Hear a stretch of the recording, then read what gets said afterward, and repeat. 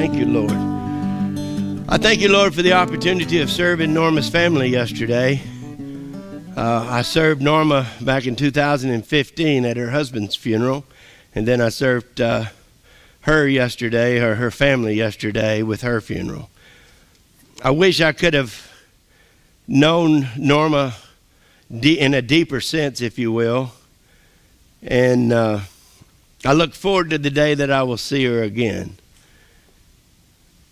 I thank you for the opportunity to do your calling on my life, Lord, and that calling is to share Jesus Christ with anyone and everyone I have the opportunity to share with in whatever ways you deem I should.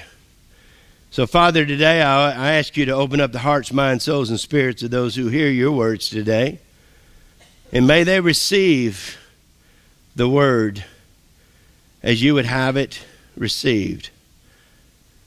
I ask you that you use me and use Deanne as your tool, as your vessel, to bring forth that word, which is Jesus Christ, our Lord and our Savior.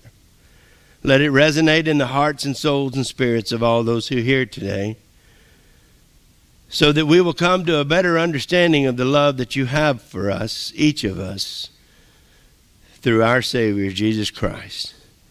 And it's in Jesus' name we ask. Amen? Amen. First and foremost, happy Mother's Day to all you moms. Now, if you're not a mom, happy Mother's Day to you anyway. Okay, because I'm going to share with you today what God has put on my heart for you moms. Okay, and if you haven't had children, there's in certain ways you're still a mom, and I'll share that with you in a little while when we get through our teaching. Our teaching might be short today. I think it's probably only about 4 hours long, so shouldn't be too bad. But we're going to start in Genesis 1, and certainly we're going to go to other scriptures. So if you go ahead and open up your Bibles to Genesis 1. I have shared this somewhat of this message to some degree before, and I think it's very, very appropriate, and I've always gotten a positive response, if you will, about it.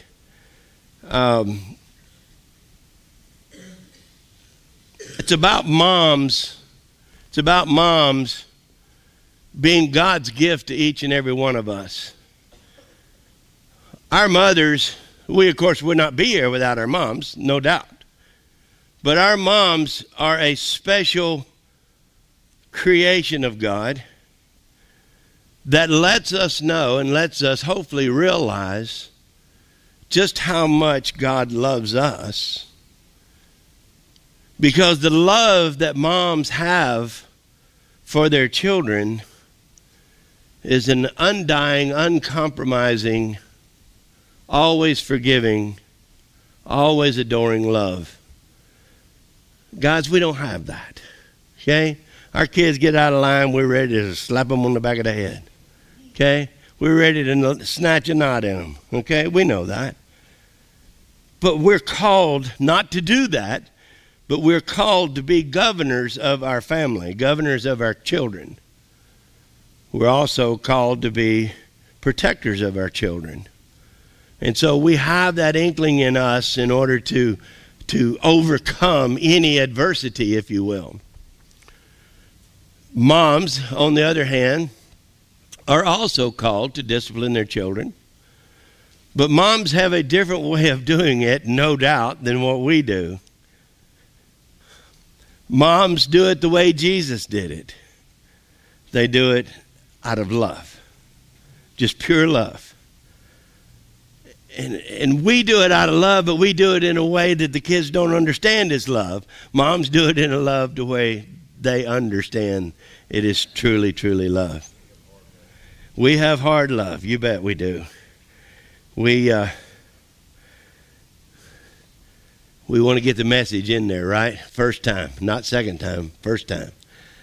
Moms go on and on and on and on and on. How many times has my mom forgiven me? I could not count. I could not count. But she always forgave me. Dads, on the other hand, in my life, were not that kind of a forgiving being, let's say. But my mom always loved me. Until one of the last words that she told me when my son and I were with her right before she passed. She couldn't say much of anything, but she got out, "I love you." And that's all I needed. Because I knew it was true. Even though my mom and I had some disagreements. Boy, did we ever. I wonder whose fault that was. But we had some disagreements, strong disagreements from time to time. But I knew and always knew my mom loved me. And I told a buddy of mine, who many of you know, Calvin, I call him Cool. I told Cool one day, about a month and a half or so after my mom had passed, and I had the privilege of doing her service in Georgia.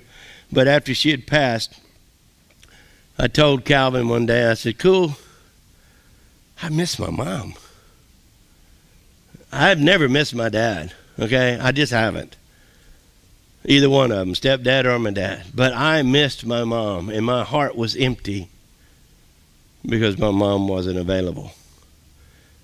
It's that love that we understand as children. It's that love that we receive that lives in us. It's not dead. It lives in us.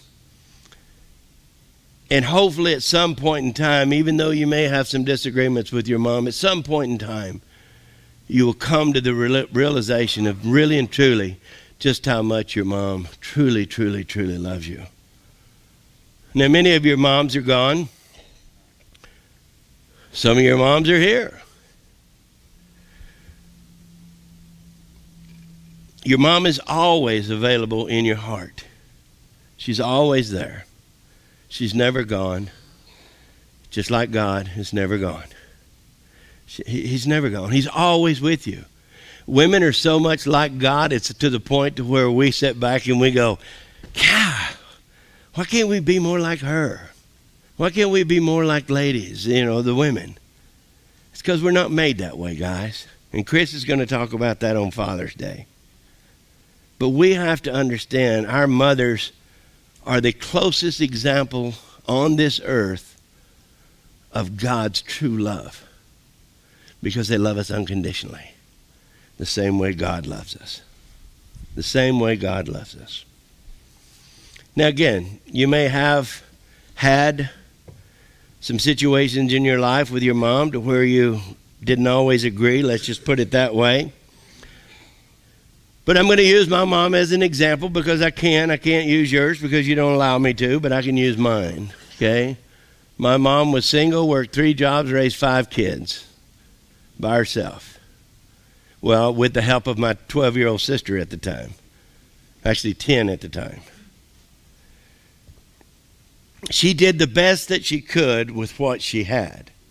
She was not perfect, but she did the best she could with what she had. But one thing we always knew is that she loved us. And irregardless of whether you get your way or not and feel as though, which is most people, and especially kids, well, if I don't get my way, you don't love me anymore. That is not true. Sometimes you don't get your way because your mom does love you. And that happened on me on more than one occasion. So I have to come to the realization that my mother was love.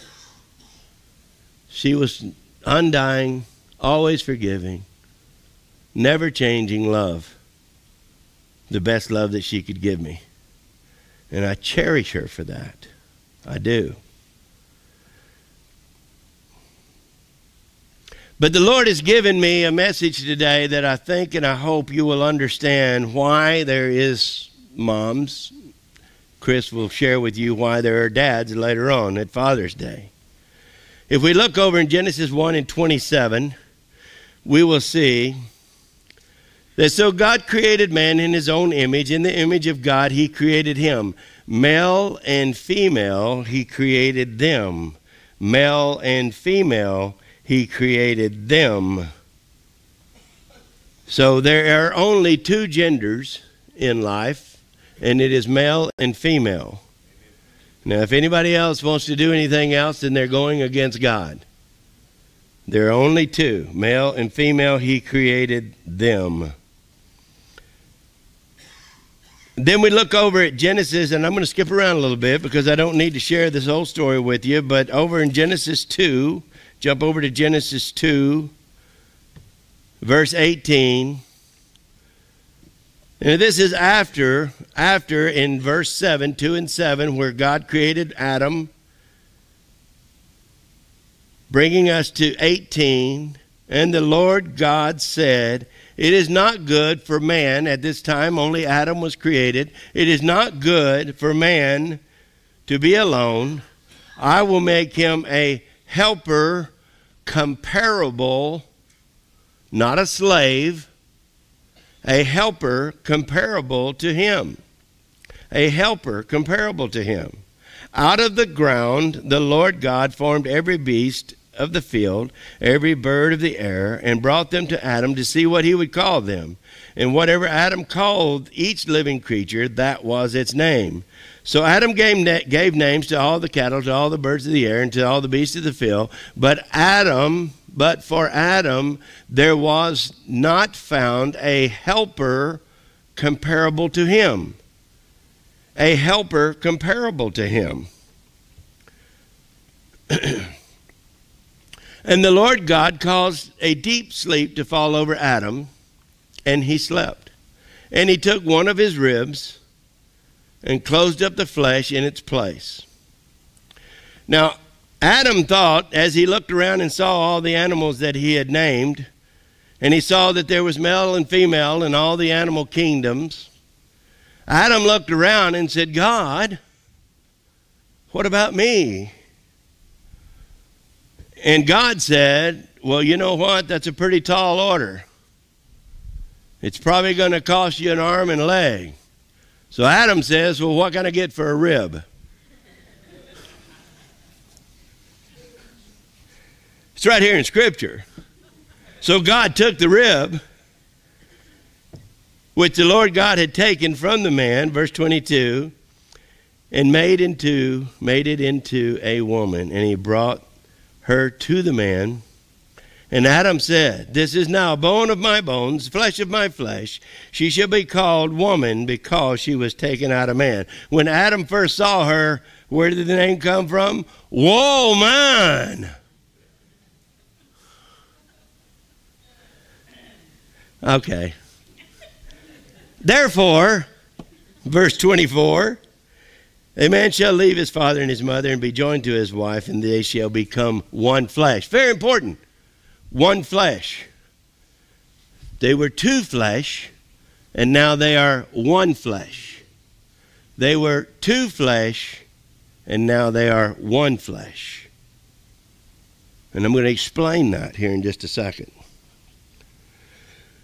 And they were both naked, and the man with his wife, and were not ashamed. Jump over to chapter 3, verse 16.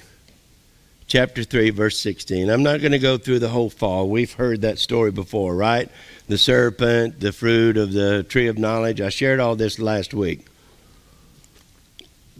But in verse 16, because of the fall, because Eve was deceived, because she failed to follow the course God had laid out, if you will, because Adam had told her, you shall not eat of the tree of knowledge of good and evil.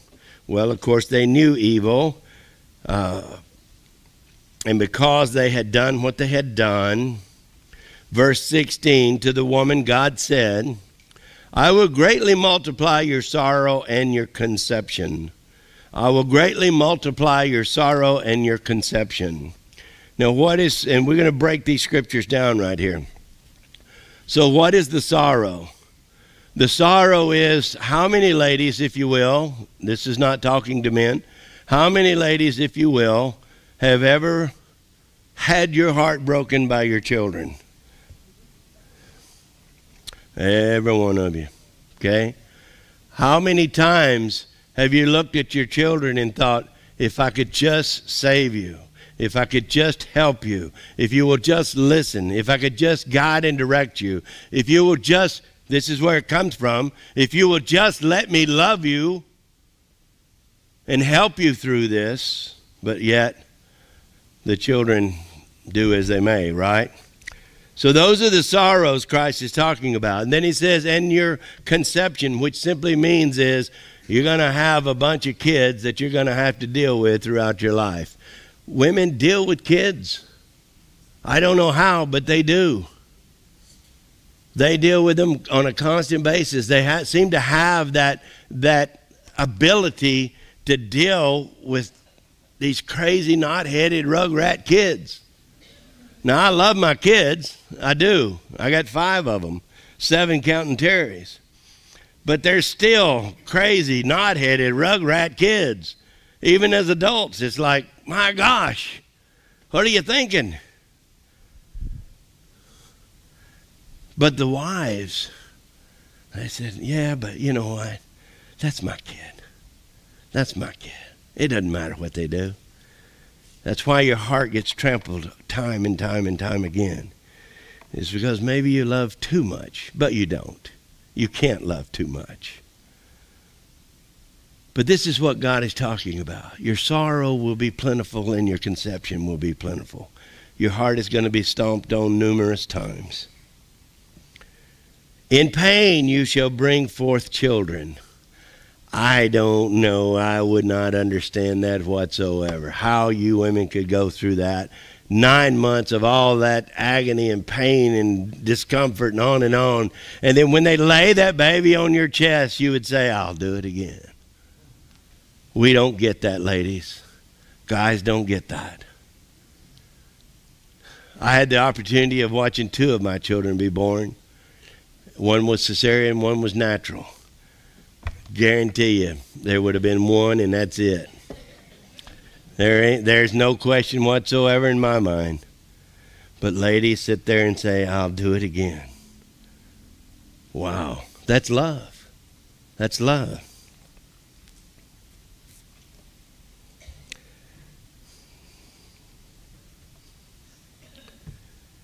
I'm going to jump over, you stay where you're at, but I'm going to jump over to 1 Corinthians. 1 Corinthians 11.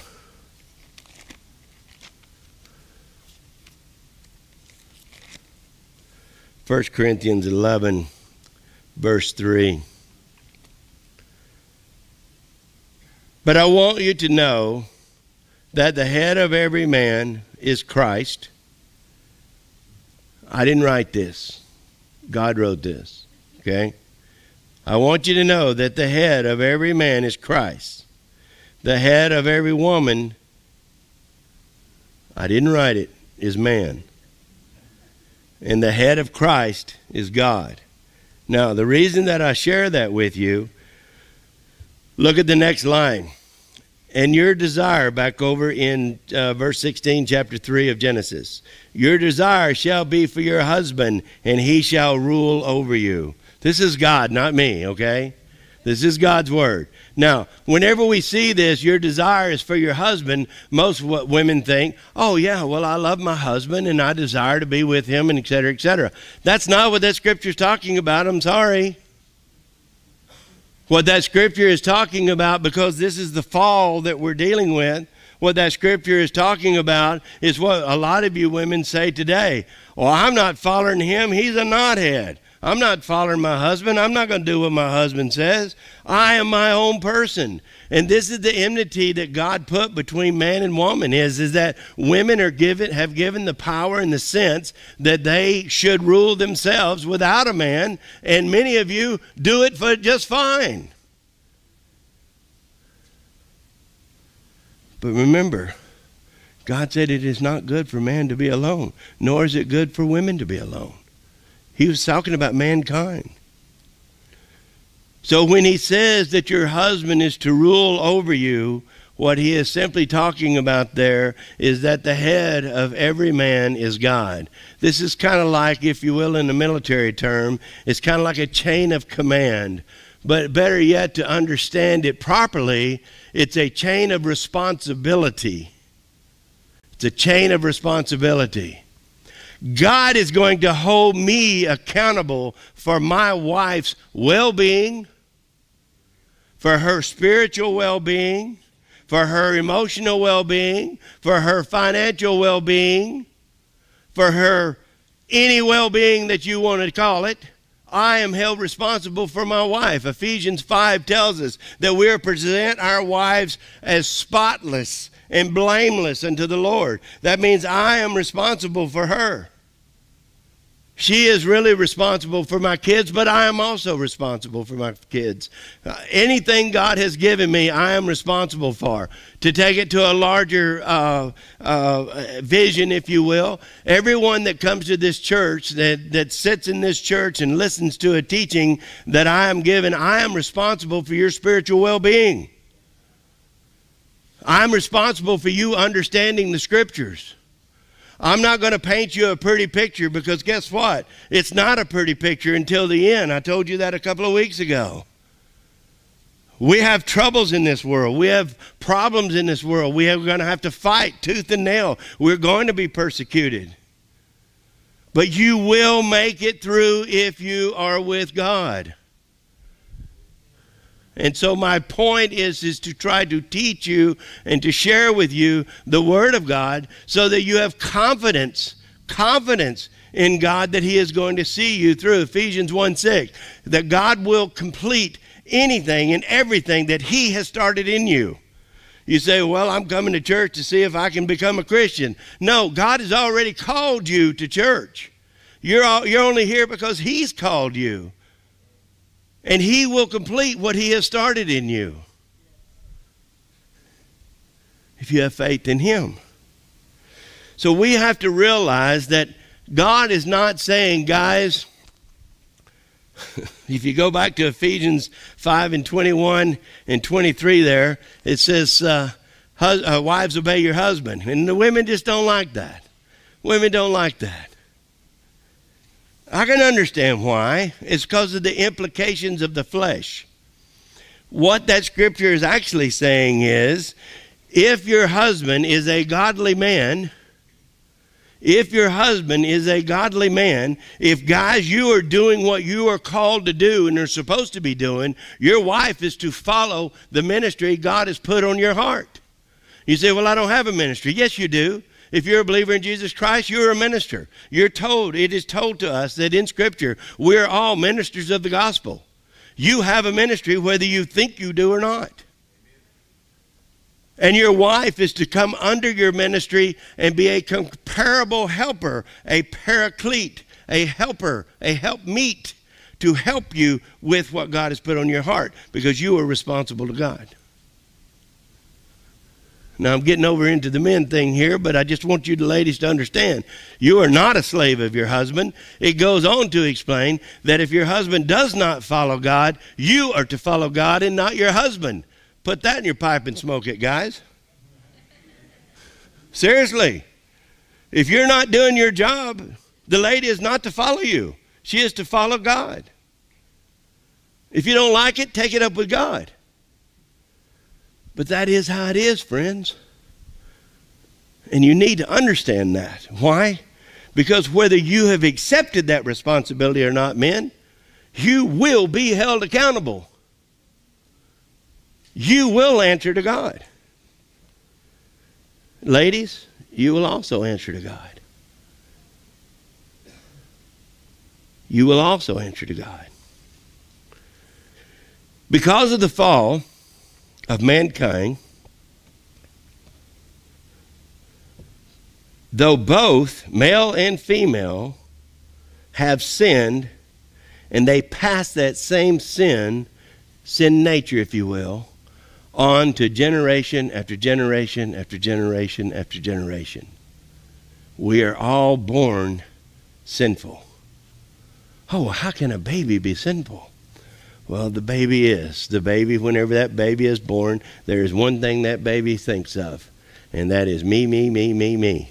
It is all about me. Change my diaper, feed me, take care of me, clothe me, give me toys. I want to sleep. Let me sleep on it, whatever. Now we say, Oh, but this is just a baby. They don't know any better. True, and that actually comes into play, believe it or not. And we'll talk about that in just a bit.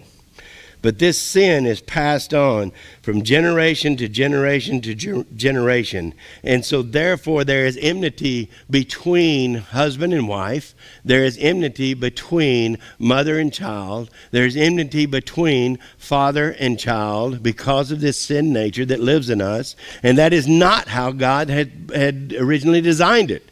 He designed it that we have a relationship with one another, and we have a relationship with the Father. God is a plural God. There's God the Father, God the Son, and God the Holy Spirit. Is there not? Yes, there is. There is a relationship between God the Father, God the Son, and God the Holy Spirit, and it is a perfect relationship. And if we are made in the image of God, then we are actually made to have that perfect image and that perfect relationship. However, we have failed to do so. Therefore, there is a fall.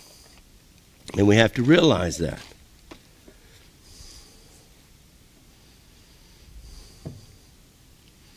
In Genesis 2 and 7, God made Adam. He made Adam and he made him complete. Eve wasn't made yet. He made Adam and he made Adam complete. But again, there's the relationship. If Adam is by himself, who is he having a relationship with? Other than God. But who is he having a relationship on this earth? There was no female at the time. There was no other male at the time. So Adam had no comparable helper. So God made Eve. Now when he caused Adam to go into this deep sleep, and he removed a rib or whatever you want to call it, he removed that rib and made Eve, and he brought him to Eve, and he named her Eve because she is the mother of all. She is the first mother of everyone. So how did God create a perfect and complete Adam and create a perfect and complete Eve?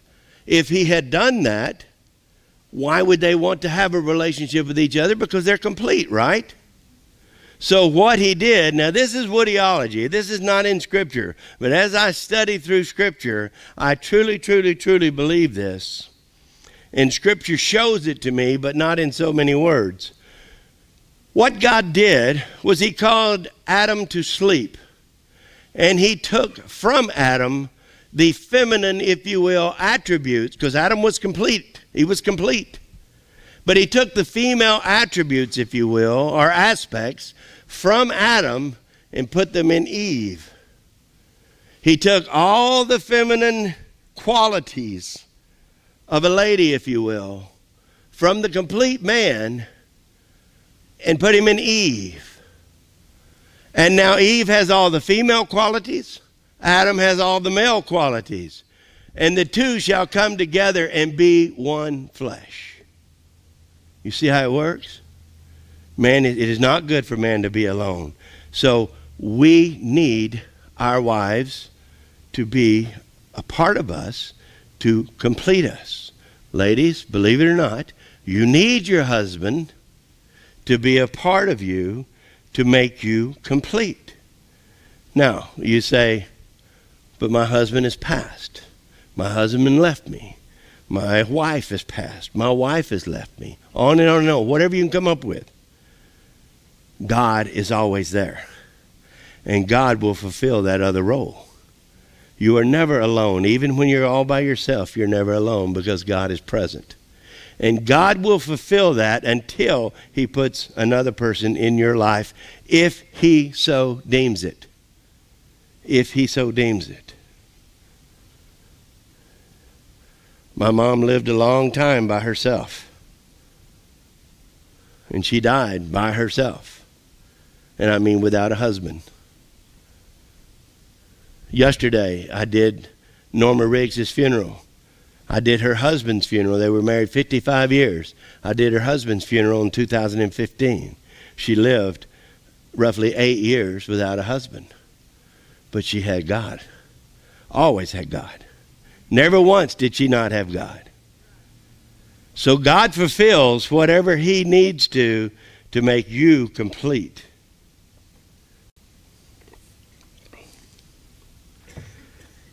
God took those qualities, those loving, totally forgiving, unchangeable qualities of a loving mother and put them in the female Eve.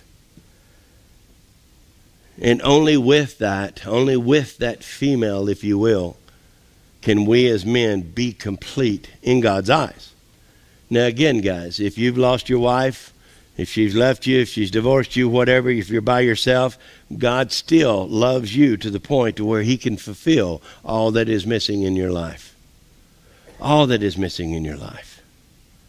Until he decides to put somebody else in your life, if he so deems. When we look at the female and her godly traits, they are completely different than that of man's, because that's the way God designed it. The traits of a man is another teaching that Chris is going to share with us later on at Father's Day. So today, I want us to be fixed on moms or mothers and wives.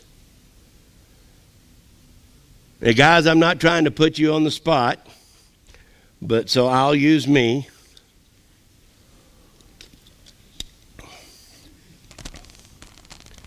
I am a man of 66 years old. I've done a whole lot of stuff in my life. I've been overseas to war. I've worked all my life. I've provided on and on and on and on. I'm a man's man. I don't back down to any man. I don't cower to any man. I'm not afraid of any man. But when my wife puts that soft, tender hand in mine, it melts my heart. When my wife takes her gentle hand and caresses my cheek, it softens my heart. When my wife puts her loving arms around me and lays her head on my chest, pressing into my heart, it melts my butter.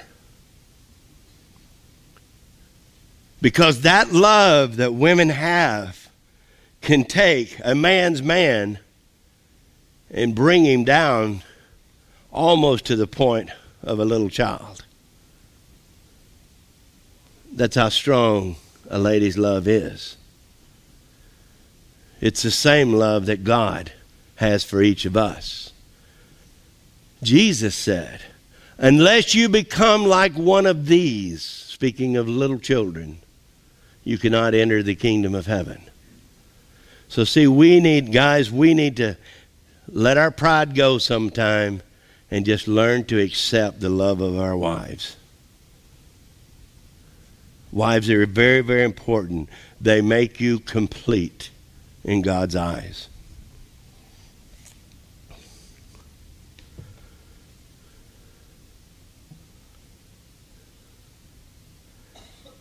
I always find comfort in the love of my wife that she has for me. And I try. I'm not perfect at it. And matter of fact, I'm probably not even very good at it. But I try to return that love if possible. If I recognize it. If I get rid of my pride. If I get rid of myself. I try to return that love. But it's never as strong as hers. The Bible speaks of every aspect of motherhood that only women have, and only women can understand, and only women can perceive. We see it, but we don't get it. We can't get it. Only women can conceive a child. Only women can go through a pregnancy of a child. Only women can feel the pain of childbirth. Only women can nurse and nurture a child. And then after this, only women can give the love of God to a child that is far beyond what, guys, we can do. We don't have that. We don't have that quality of a loving mother, of a loving wife. We don't have that. We don't possess that. We can see it and we can simulate it and we can try to do it as best we can, but we're not the same as our wives and our mothers. Mothers are totally different from fathers. And yes, guys, we have these traits to some degree, but only because we have received them from our mothers. See, we don't know the mother's love until we have received it from a mother. This is the importance of our mothers in our lives. The traits are special. Their comfort, their compassion, their sorrow, there's forgiveness, and on and on and on. And to show us the riches God has planned for motherhood, He used a human woman to bring His Son into the earth. He used a woman. God could have just said, Jesus, go on down. Jesus was already existing. He was already there. He could have said, Jesus, drop down there and take care of business. But no, what He said is that over in Isaiah 7:14, and the virgin shall bear a son, and he shall be called the Son of God.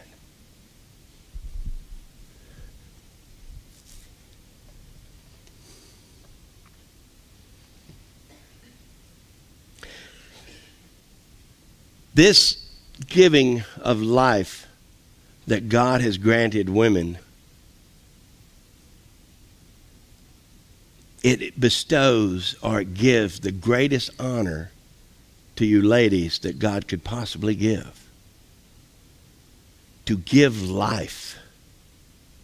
Without the mothers, without our wives, without the ladies, as I said earlier, none of us would be here. You have been given the privilege to carry life, to grow life, and to give life. That's a godly trait because life only comes from God. Since I'm not a female, though I've watched two of my kids being born, it is truly a miracle to witness that. It surpasses all other miracles, but I also think to mothers as well, how in the world can you go through all that you go through, have that child laid on your chest, and say, yes, I'll do it again? That only comes from the love of a mother. Guys, we don't understand it, we don't get it, and we don't have to get it. But we do need to witness it. And we need to honor it.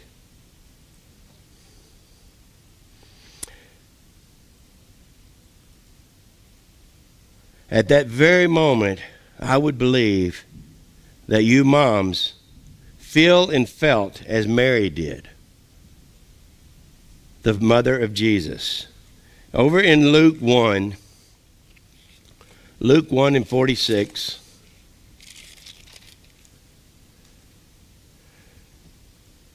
it's called the Song of Mary, Luke 1:46, and Mary said, my soul magnifies the Lord, and my spirit has rejoiced in God my Savior. For he has regarded the lowly state of his maidservant. For behold, henceforth all generations will call me blessed.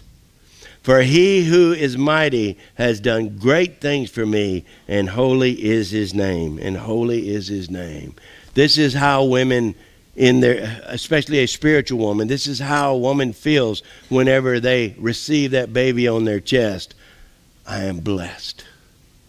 Now, they may not realize or even announce who it came from, but some point in time they will realize that this is a miracle given by God. This baby that they are now holding. Mary knew that. She was a young girl, probably around 15. And she said, blessed is the maidservant. She is the mother of all after Eve. She is the mother of all Christians, because we look at her, ladies, look at her to see what the mother should be and should feel like. Remember, that mother was kneeling at the cross at the foot of her son as his blood dripped down on her, and she was about to lose her begotten Son of God. And Jesus looked down at her and loved her. And he said, "Woman, behold your son." To John, he said, "Behold your mother." Why? Because he never wanted his mother to be without his son.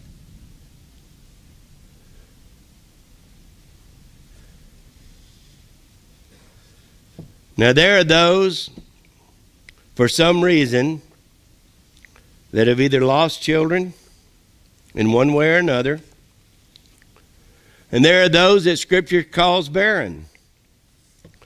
Don't think for a moment that God is against you in any way, shape, form, or fashion. My mom, though she had 5 kids, she lost 3 kids. My mom is now with those 3 kids. To those who have lost their babies, once conceived, that baby is of God. Once conceived, not born. Once conceived, that baby is of God. Scripture doesn't plainly tell us this to the minute degree, if you will, but it does explain it to us over other scriptures and puts it all together for us. But there is one particular scripture that shares this with us, and if you were just to read it, you would probably read over this. So therefore, as I said earlier, my job is to get you to understand and see Scripture. So let's go to Psalms 139. Psalms 139.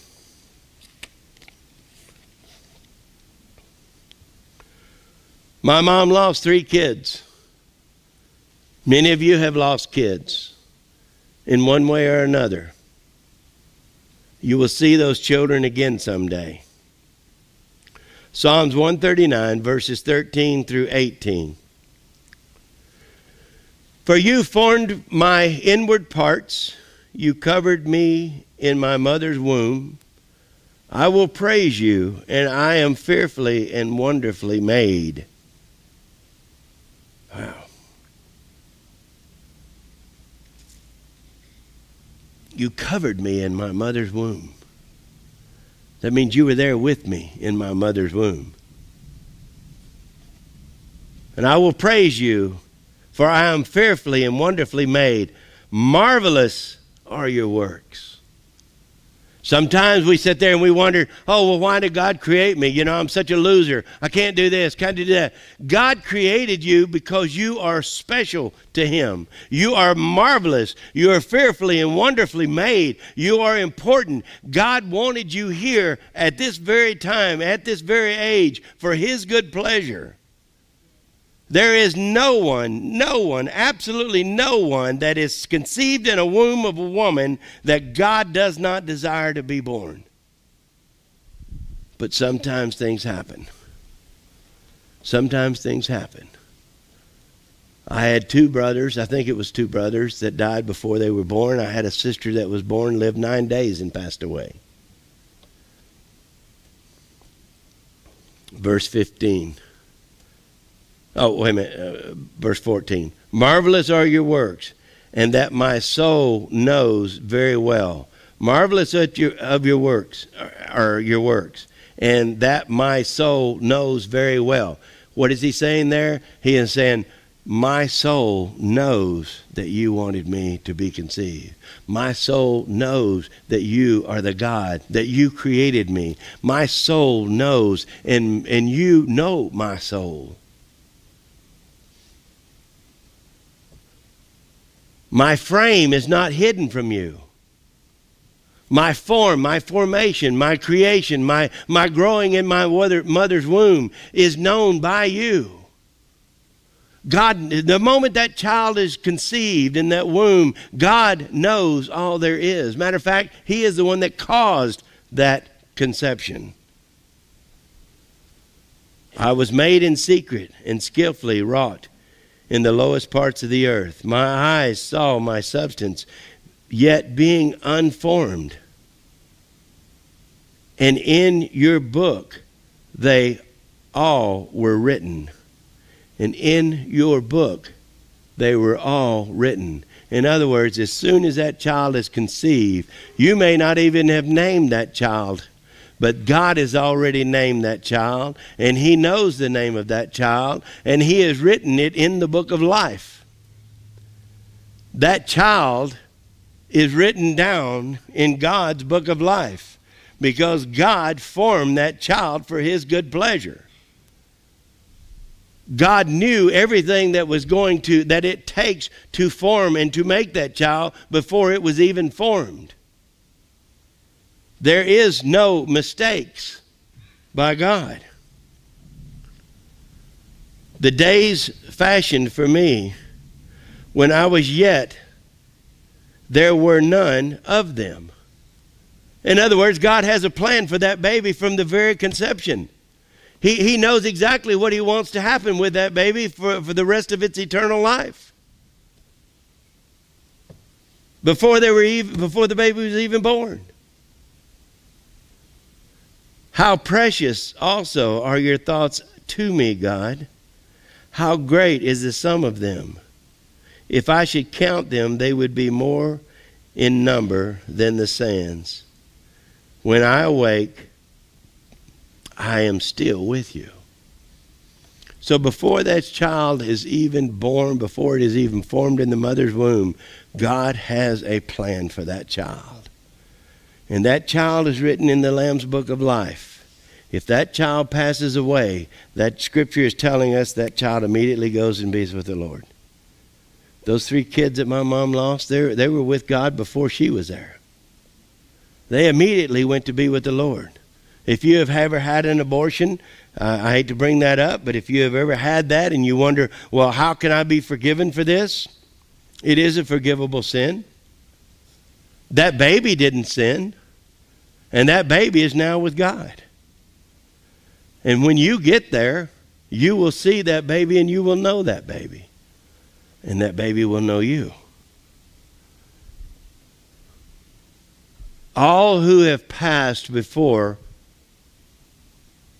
the measure of accountability will go to be with the Lord. Now, what does that mean, the measure of accountability? It's not a physical age. It's not 7, it's not 8, it's not 9, it's not 15. I have a son that's handicapped. He is 50 years old, believe it or not. He just turned 50 years old, January 29, 1973. He loves the Lord, but he doesn't understand near what you and I understand. On some level, he's about 6 or 7 years old. On other levels, if it comes to baseball, he's about 50 years old. I mean, he knows baseball, okay? Matter of fact, I'm taking him to a game tomorrow night. But my point is he has not and will never achieve that age of accountability because he cannot conceive and understand the things that you and I can understand. He has been baptized. He loves the Lord. He knows the Lord in his heart. But better than that, the Lord knows him. And if something were to happen to him, heaven forbid, he would immediately go to be with the Lord, whether he had ever been saved or not, because he cannot obtain that age of accountability. So it's not a physical age. It's a mental aptitude. It's, do you know good and evil? Do you know right from wrong? Do you know God? Do you not know God? God has made himself known to all of creation, Romans 1 tells us. So it's not as though, oh, well, I've never been to church, so that's my excuse. That's not an excuse. My point being is that if you have ever lost a child in some way, shape, form, or fashion, before that age of accountability, because after we attain that age of accountability, we are accountable. You are accountable for yourself. Your mom is no longer accountable for you. You are accountable for you.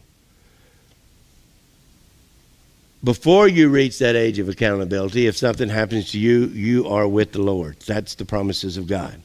So these children that you may have lost are waiting on you in heaven. They're there. They will know you, and you will know them.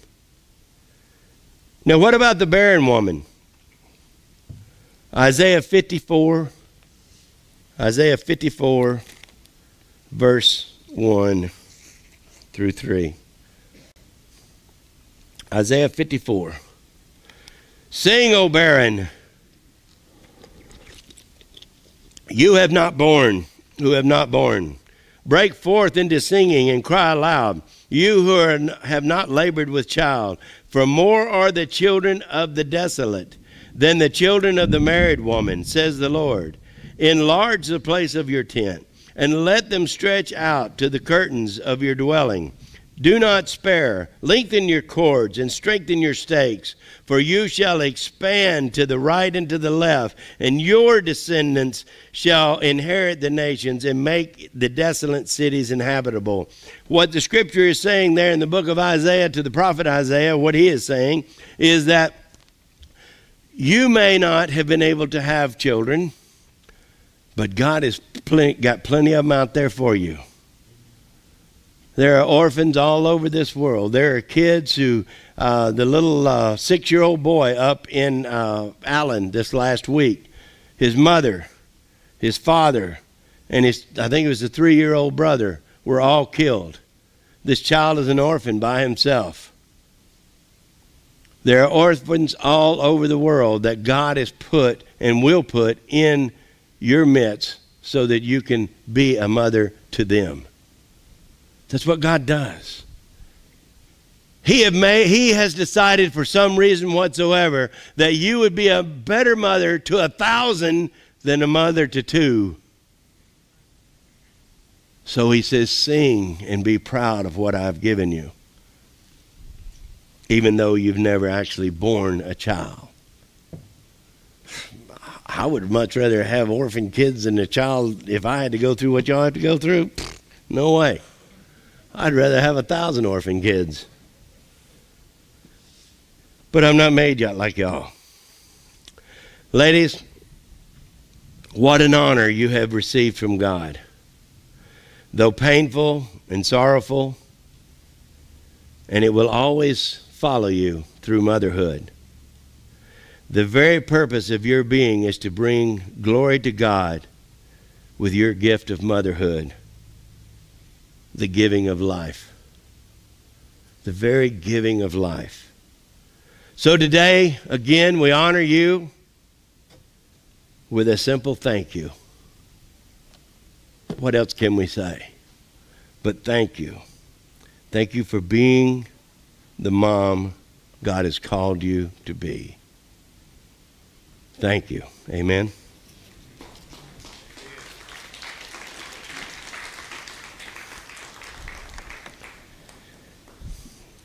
We glorify God with our praise, with our worship,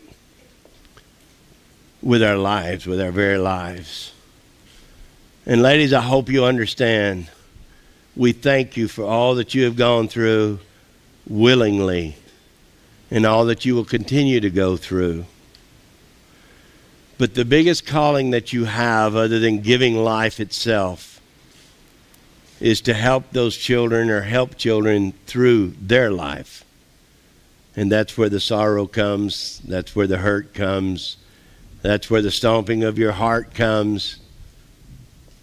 Because we're just not-headed kids. But you have given an opportunity to give life. You understand this far better than men do. You have given the honor, been given the honor of producing life. Not something anything else or anybody else can do. Only you. And that life that you are able to give should be, and hopefully will be, dedicated to God. Now, what is the best way to accomplish that? Is for you to be dedicated to God. Because we are to lead by example. How many times have we said, don't do as I do, do as I say do? Does that work? Never. It does not work. So we, as Jesus tells us over in John 13, we are the example. You are the example to lead your family to the Lord. Will they wander astray? Yes, most likely. But Scripture says, bring up a child in the ways of the Lord, and he shall not depart from it. That means you bring that child up in the ways of the Lord, and God's going to take a hold of him, and he may wander a little while. I think we all have, but God will snatch him back at some point. Why? Because you have planted that seed. You have planted that seed. You don't make that seed grow. God makes that seed grow, but you have to plant it. And ladies, even though it is our responsibility too, it is your responsibility to rear those children. That's in Scripture. It's not from me. Yes, guys, it's our responsibility too. Don't think it's not, because we're responsible for the kids and our wives. But ladies, it is your responsibility to rear those kids in the ways of the Lord, because that is what God has given you. And I pray you have done so or are doing so. Now you say, well, I'm not sure that I'm saved. I'm not sure that I'm doing it right. Well, the best way to assure you're doing it correctly is to know the Lord and let him guide and direct your life. In order to guide and direct your life, you must have Christ. It's not a, well, I'll think of it someday or I'll come up with it someday. It's that you need to let God lead your life. Because God will never leave you astray. He'll never lie to you. He'll never misguide you. He'll always make your path straight. But you have to come to the Lord. And guys, the same thing with us. You're going to be responsible for your family. You're going to answer to God about it. And you're not going to know how to do it on your own. But with God, he will make your path straight as well. So if you do not know what to do, let's put it that way. The answer to the question is simply this. Call unto the Lord. Call unto the Lord. And he shall guide and direct your life. Lean not onto your own understanding, but lean on his. Lean on him. Proverbs 3, 5 through 8. And he will make your paths straight.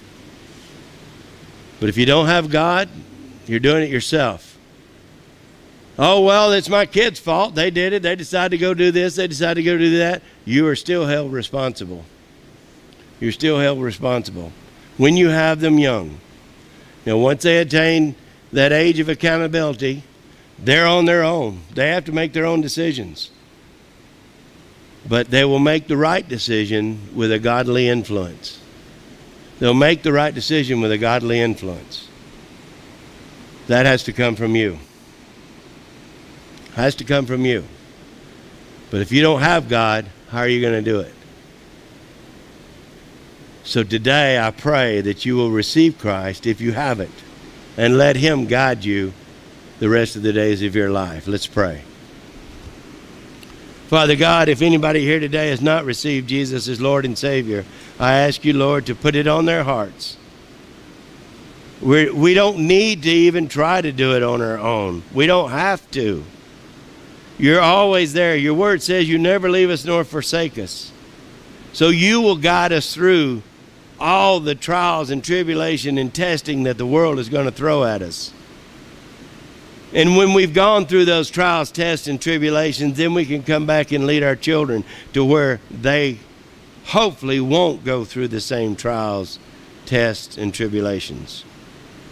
And if they do, we can share with them that we know how to get through it. And the way to get through it is with God. In order to have God, you must have Jesus. If you do not have the Son, you do not have the Father. That's what the Scripture says. So if that's you today and you've not received Christ as Lord and Savior, I encourage you to do so. God makes it very, very simple, but you must mean it in your heart. Just say, Dear Jesus, I ask you to forgive me of my sins. Guide and direct my path from this day forward. I want to see my children in heaven, And in order to do that, I must plant the seeds. So I need your word. I need you, Jesus, in my life, guiding and directing my life for my kids' sake. Come into my life, be my Lord and Savior, and I will follow and abide in you from this day forward. In Jesus' name we pray. Amen. Amen. God bless you.